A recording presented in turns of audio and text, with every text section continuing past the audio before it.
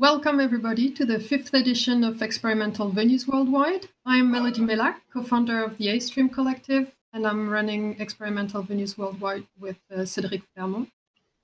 I'll just go ahead and introduce Cédric. He's a composer, musician, independent researcher, concert organizer, curator. He co-wrote and was co-awarded the Golden Nika for the book Not Your World Music, Noise in Southeast Asia. He is the founder of the label Surf, a platform for electronic noise, avant-garde, contemporary industrial, experimental, sound art, and music. We created experimental venues worldwide because we wanted to connect with experimental scenes around the globe. And this week we are very excited to have Khabat Abas and Hardi Kurda from Kurdistan with us. And before Cédric goes on with the interview, I'd like to thank Rana Adikari and Elizabeth Glauser from Boiling Head, who make it all possible behind the scenes, and Sharon Tan, who did the beautiful graphic design and identity of the show. I'll be mainly checking the YouTube chat. Don't hesitate to ask questions. I'll transmit them to the artist after their live performance and throughout the second part of the interview. Cédric. Hello, everyone. Thank you, Melody, for the action. So first question to Hardi. Why did you choose this we just heard as an introduction? Pardon, if you repeat again the question. Why did I choose? How did you choose this piece we just heard during the introduction? Yeah, it's a piece by Klaas Hubner, sound installation in the last year festival of Space 21, which we made in Hammam, a public bath. This piece explored a kind of the acoustic, the room of the Hammam. Of course, it will be different that you are in a space when you listen to this piece, your sound installation, and you get all those resonances and rich sound vibration in the Hammam than you hear now, just a recording. But this piece actually also choose because of kind of. I mean, the Space 21 is a collaborative project between international and local artists, and Klaas Hubner was one of the artists which has been in Space 21 since the beginning. So I want to just to present also, his work. Yeah. All right.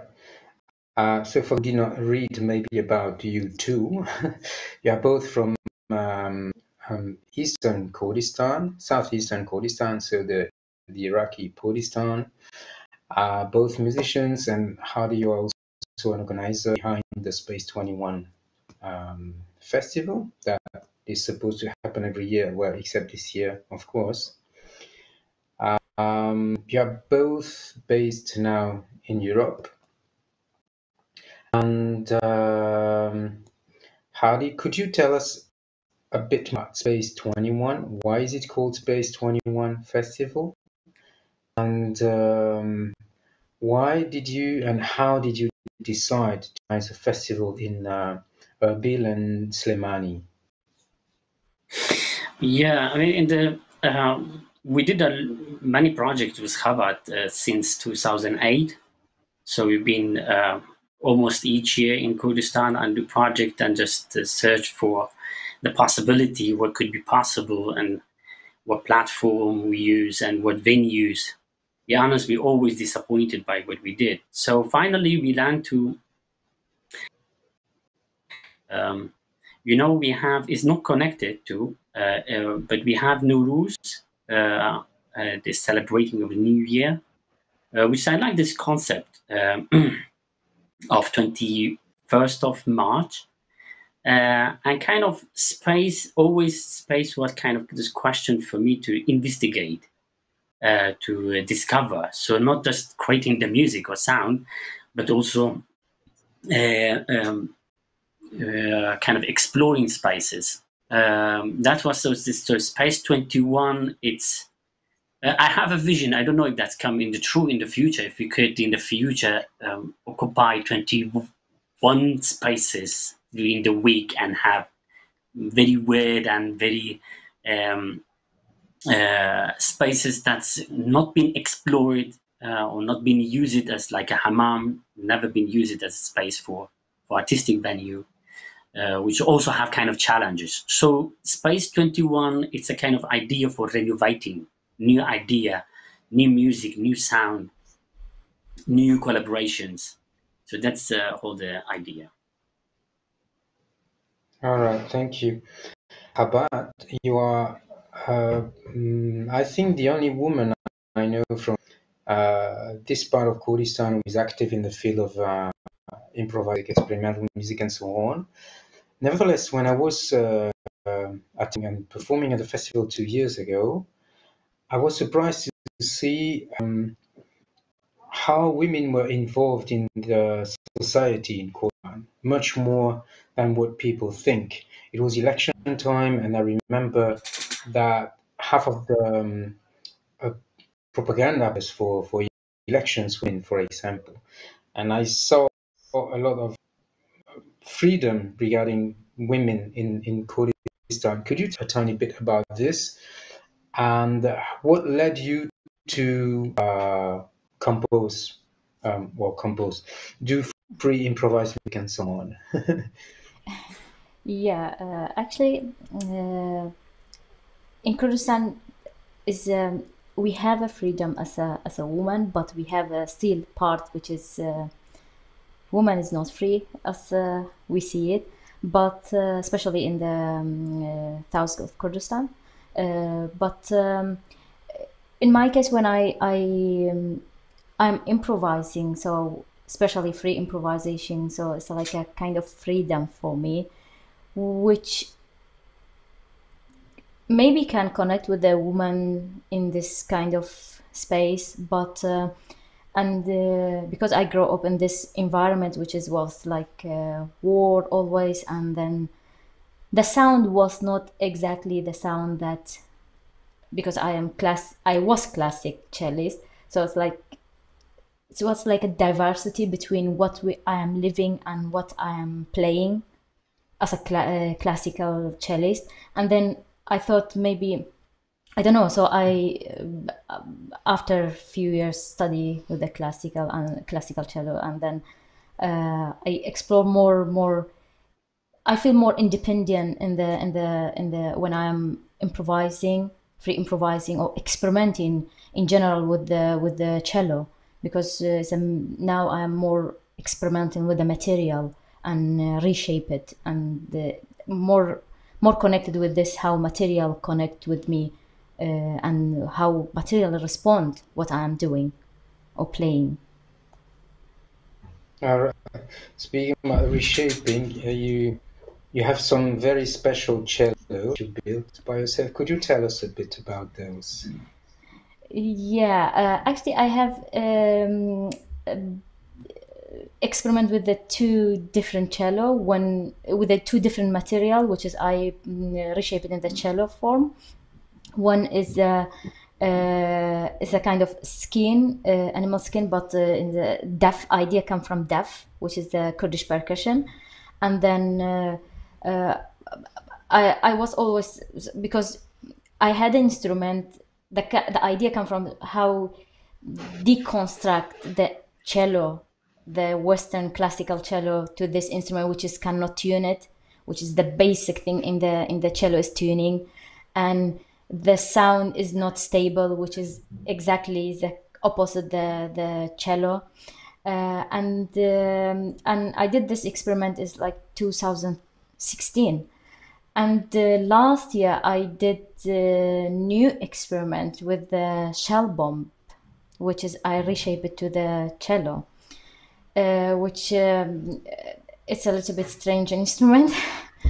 And I in this instrument actually is a two kind of idea or context in this. One is I'm criticizing the form, that the form have a power can I legalize the material to take it from Kurdistan, transport it from Kurdistan to now in UK. So transported this material from Kurdistan, which is the material, if I have the material as it is, I cannot transport it because it's illegal shell bomb. But when the form give this power, and it's like a question critique of the form of Western classical instrument, that society have this kind of idea, this is a instrument and they can legalize everything. And as a sound is really it's not responding, and it is metallic, and whole my idea is how agency of the material and me working together, and what I'm doing and what's the feedback of the instrument. All right, thank you. And switching back to Hardi, you also modify your violin, and you don't play it in a very conventional way. Yeah. It's actually it comes from it's my viola. Of course, I played violin for a long time, but yeah, I played also viola sometimes. So before we moved to London from Sweden, I had a very special case when I left my violin in a Swedish string shop in Gothenburg. And yeah, it had a very tragic situation with this violin, which I had for 25 years or years, and playing with this instrument. So it was kind of part of me. So it'd been stolen in like 12 hours. So this kind of story behind this violin make me to change this viola. I don't want this. I have this left, so I don't want to be stolen this one as well. So I made it. I bored hole in the uppens, the box, and I put springs, and I put small circuit radios. Actually, the whole this radio, which I call it radiola springs, it's been developed since during the radio residency program I had in Halle in March. So yeah, so this kind of the idea, it's kind of we'll say trying to find another relationship with the instrument.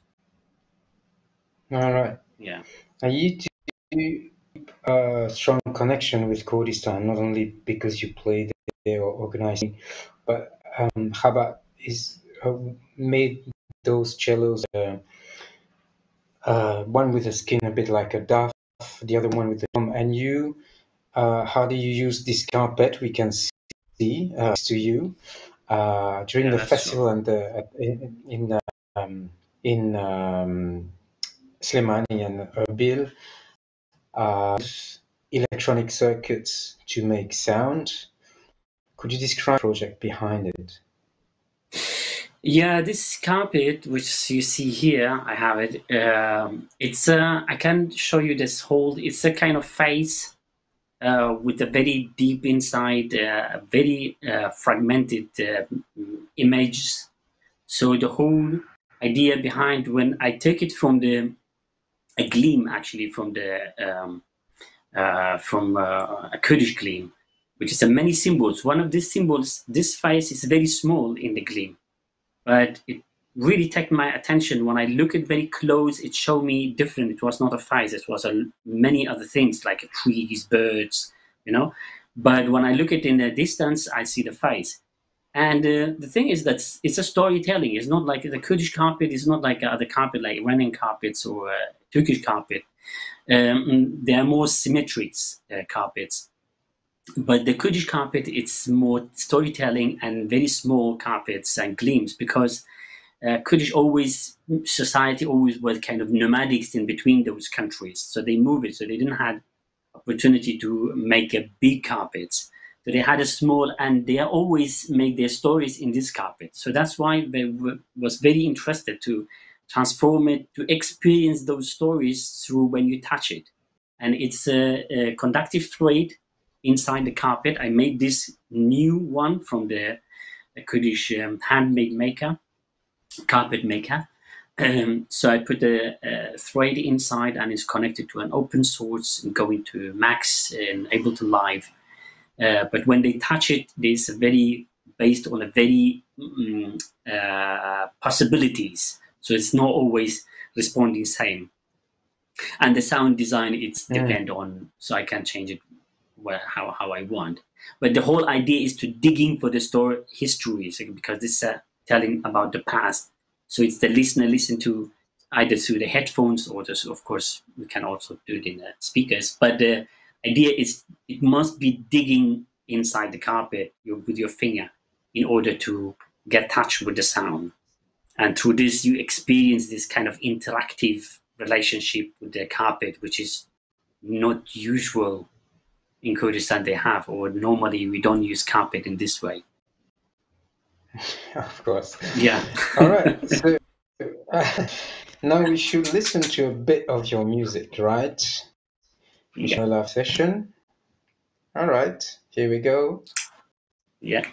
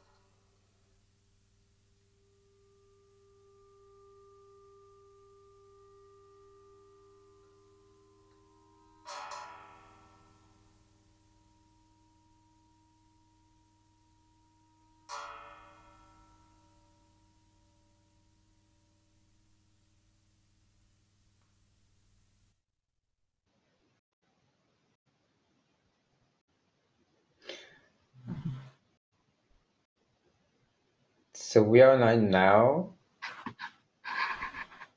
Yes, it seems so. All right. Thank you a lot for the music.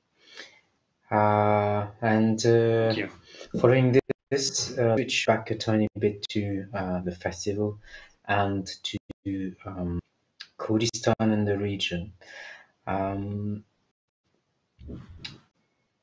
So when I came to Kurdistan 2 years ago, before that I was in Lebanon, also born, and Sharif Sahnawi, who is one of the persons behind the festival Irtija Beirut and also an improviser, didn't know about the existence of this festival, and he told me he was very interested in making connections. I realized that there are quite a lot of connections being made between the Arab world, so to speak, North Africa and the Middle East, especially Egypt and Syria, Lebanon, Jordan, Palestine, and at some point, which is not part of the Arab world. But then with Kurdistan and Iran, it's another story. And also I realized when I was at the festival, when we spoke with Ali Ahmad, a noise musician from Erbil, he told me he was surprised that there were so many people doing experimental music, ambient music in Iran, and vice versa. My friends in Iran were surprised. Meanwhile, Sharif and you have been in touch. Sharif also attended the festival, and other musicians from Iran are interested in the festival, like Sohail Sohaili, for example. So you're also trying to build connections, you two, with the region and your music festival. When the question is addressed to you two, to answer. What was the question? No, so you are trying to connect people from the region, basically, and also to obviously start something in Kurdistan. There is not so much happening right now due to the socio situation, the political situation, and so on. But you are still trying to build something, but that's right. Not only with the Western world, but with people from the region also. That's true. I mean, we have this idea to first focus on what's happening in Iran, in Beirut, and even in Baghdad. There's many interesting artists in Baghdad, but we don't know them, and they don't know us. Of course, we are not. Not just focusing on international artists. We are trying to kind of find this platform that's first working with the neighborhoods,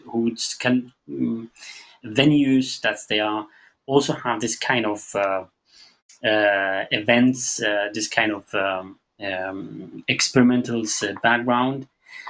Because one thing from my experience, that's when you invite international artists, one thing that's become kind of clash with the local artists, that they see so far between the cultures, from culture aspect, like, okay, it's in Germany or in UK or Sweden, whatever, they have a different culture background and they have a history of experimental avant-garde music, blah, blah, blah. But when it's come to the neighborhood countries, they don't know that actually those events, those music exist, and they are actually have their own platform. So in somehow kind of encourage local artists that it's not just from the European countries or from the West, it's also around us, but how you can, and also the mentalities, how the artists also using the cultural materials or thinking is quite close. So there will not be a big gap between the artists when they talk, like I had in the West and in Kurdistan. Sometimes the idea was really far from each other's. I mean, it still is very interesting to share the experience, but the understanding was not clear. We take an example now. Sharif and what's happening in Beirut, it's very obvious for us and very clear. We have this experience, so it's different to understand Sharif than understand another artist from Europe. So that's why we more focus on this, and also must say that those artists from neighborhood that you mentioned, both Sharif and Sohail, they are really nice persons. So they are not just want to come play, but also want to support this kind of venues. So that's also give kind of strong links that we believe that we can make something together for future. Mm. Yeah. Thank you. And what were your challenges when you were in Kurdistan and doing performances? Regarding the audience, what were those reactions regarding your music, regarding the fact that you are a woman in the field of improvised music? Actually, as I didn't think about it as a woman, so main focus as a woman, but as a music, I just more focused on what I am doing. Because this feeling when I grew in the family that I didn't feel that I am different or I am woman, so just I had this independent and when, yeah. But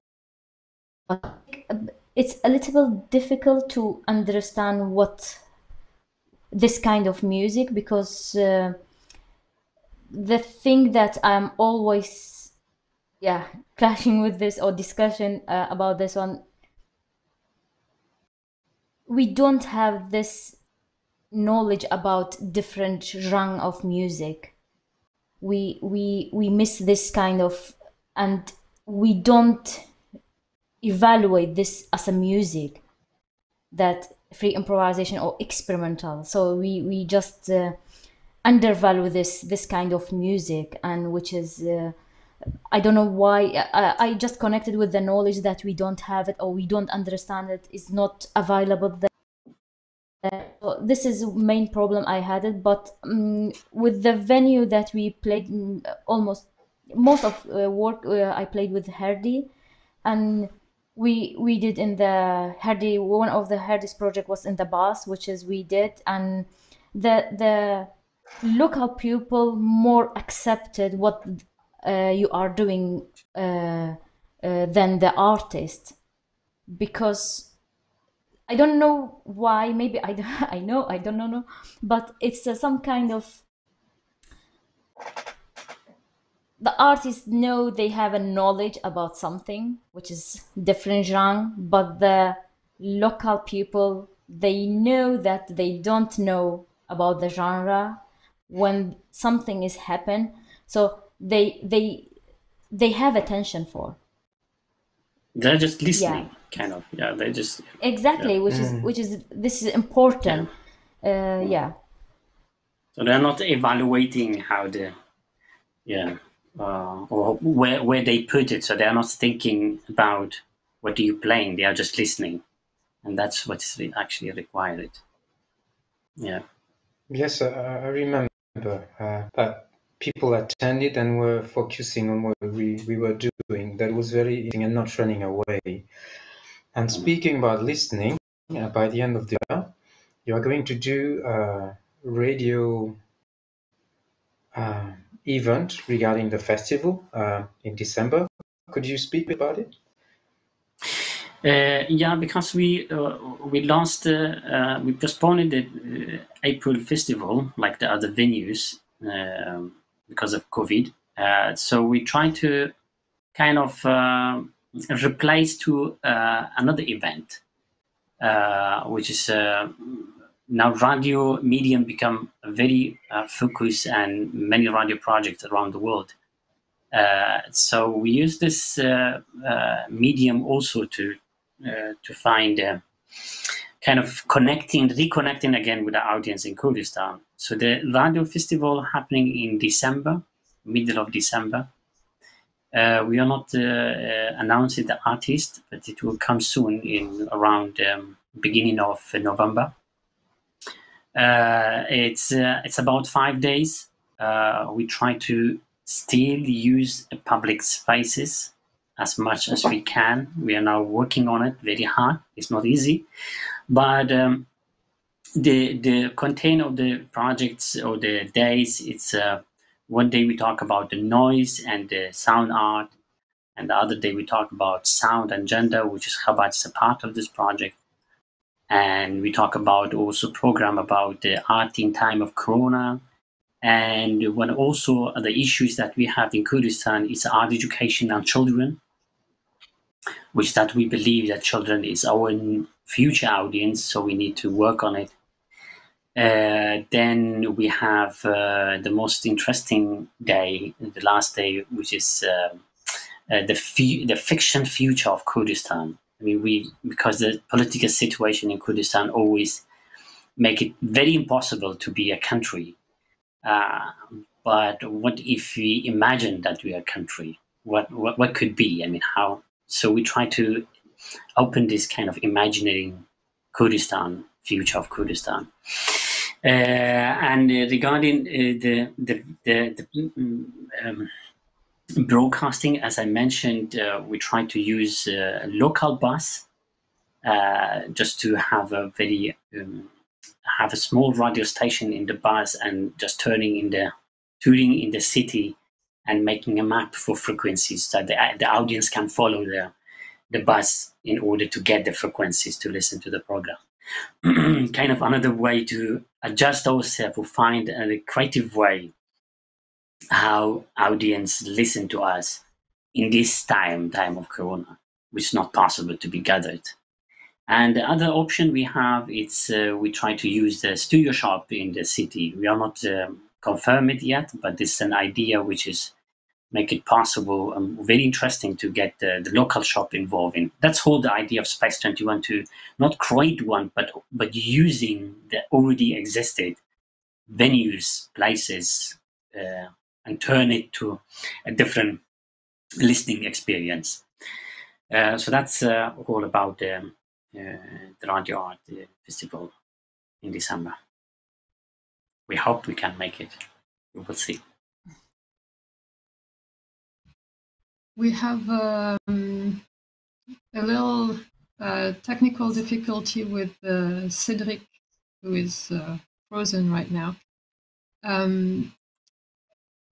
While he's managing it, maybe we can watch a short video that was shot during the Space 21 festival. Yeah.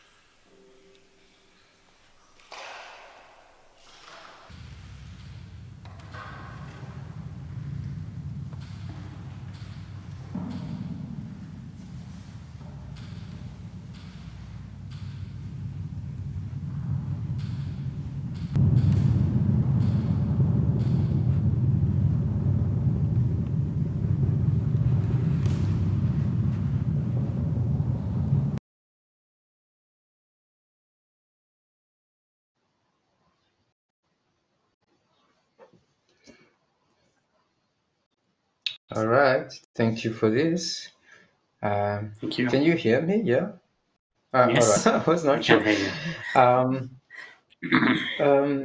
So, do you think this event, the short extract we saw now, this live interaction with the public, may have triggered something over there? that maybe some young people from Kurdistan now perhaps working sound art or learning about it, and would this maybe lead to a new generation of sound artists and experimental music artists in questions for both of you? Yeah, you can answer. Yeah, I hope, because through this year's Hardi work with the Space Beast, which is I didn't have the chance to do before that, and I think many young women and men so interested in this genre and this kind of music, and it gives hope for future. So we will see. Yes. Yeah, I mean, we try. Yeah, we try as much to focus on the local audience. So I'm actually not too much into the artist itself, because I tried that before. So instead, like focusing on the audience, that we need an audience to understand this music, and you see in also the video. I need kind of first to connect the venue to the local audience. Then it will automatically show the artist what actually we miss with our audience, and that's what we need all together to work on it, not just me. So yeah, as Khabat also mentioned, that there is hope. There is artists very interested. Those young artists, especially that we did this performance together. They come from different backgrounds, but when it comes to sound, they had a really interesting different opinion. So, and also the venue as a hammam, that's why we also focus on the places that people have a relationship. So they have in their baggage, they have a story about sound related to the place. So I don't need to tell them too much. I just open the platform and we explore each of us from their own experience.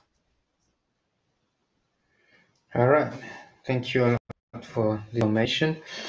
And so you are nevertheless still expecting to organize the festival next year in April, if everything works fine.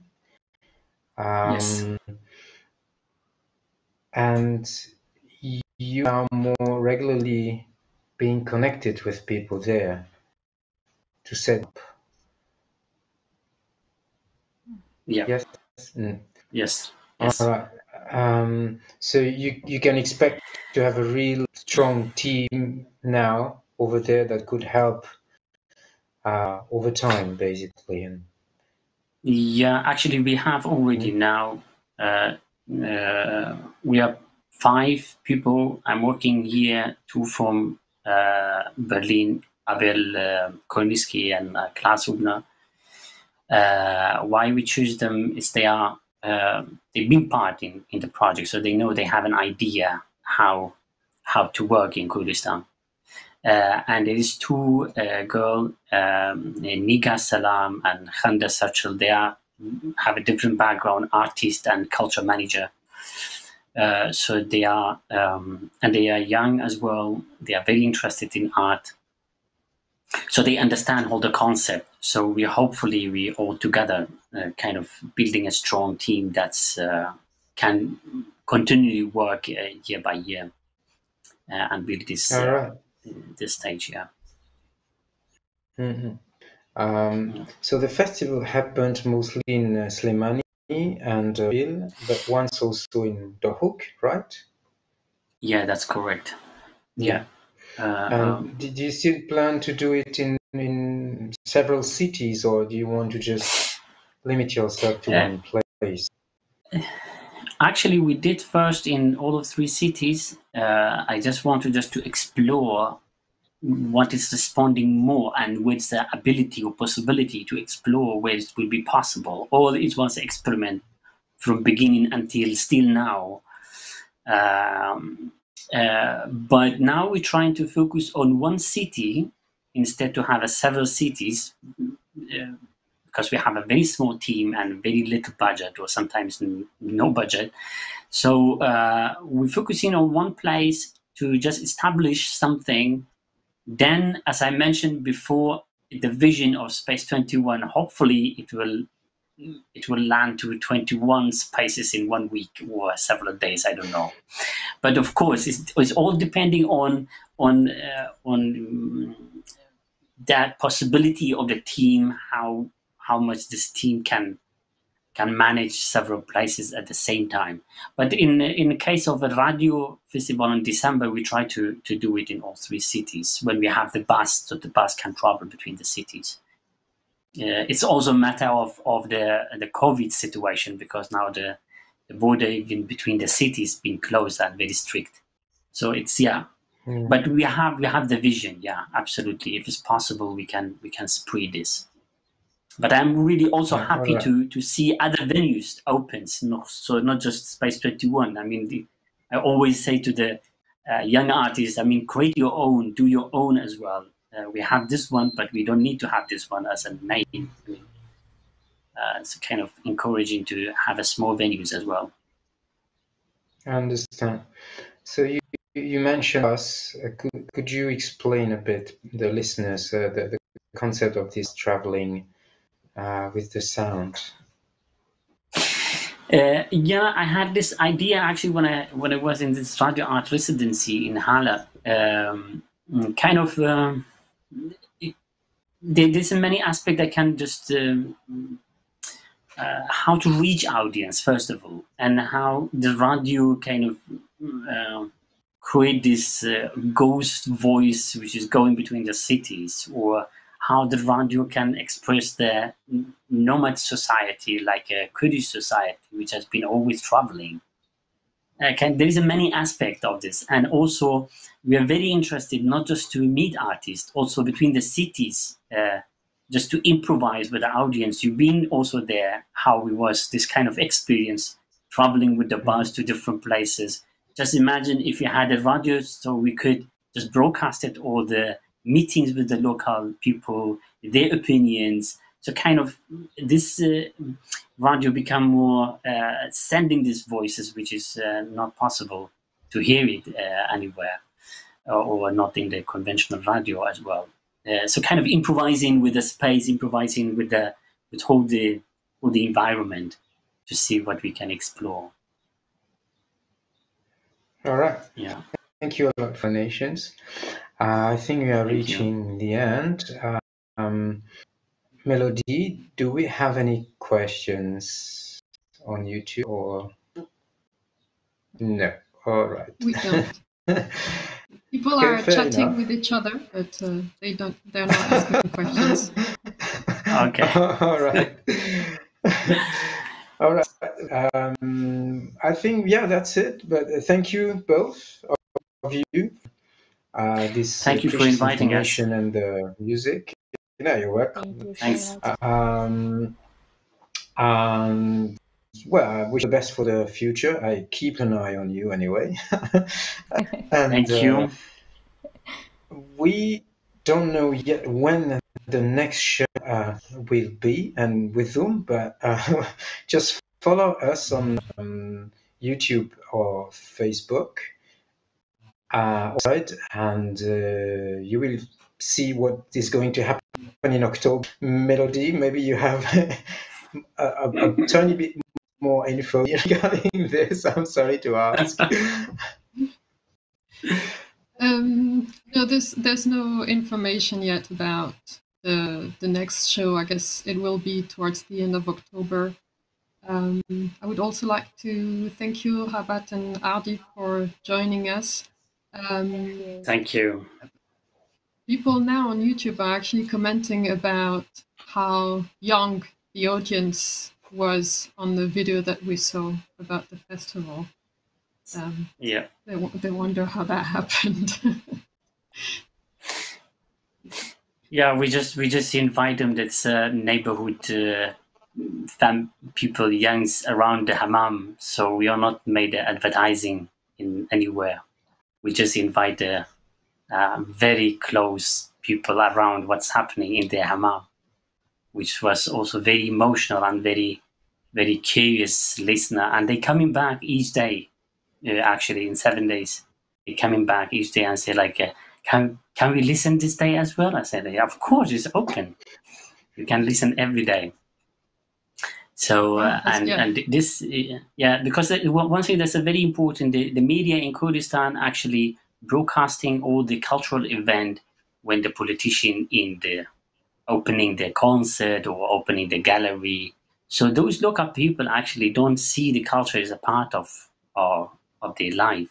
So when you give them this kind of open this opportunity to explore, to take these things that they are missing in their life, they will really appreciate it, much more appreciated than ever. Yeah. And that's our aim. Yeah. And we will have a closing track after we say goodbye, and it's a collaboration between artists that also happened during the festival, if I understood correctly. Can you say something about that, Hardi?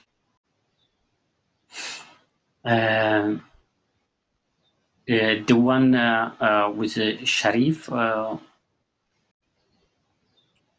The artist collaboration. The artist collaboration.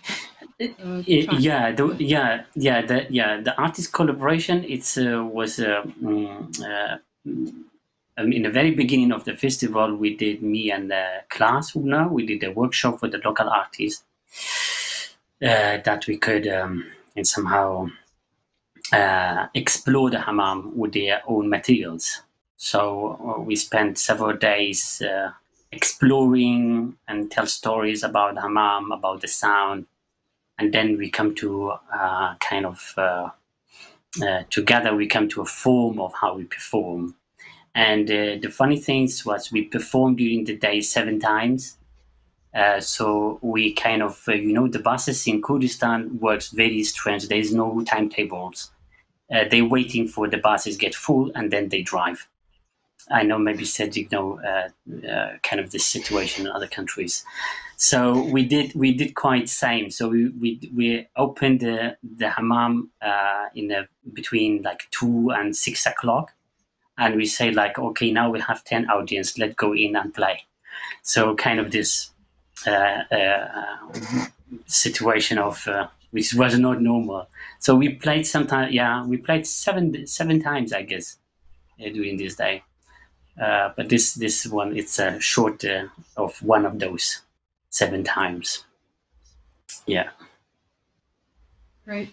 So we're going to listen to it as we say goodbye. Thank you again for coming. Thank you. Thank you very much. Everybody who joined us. Thank you.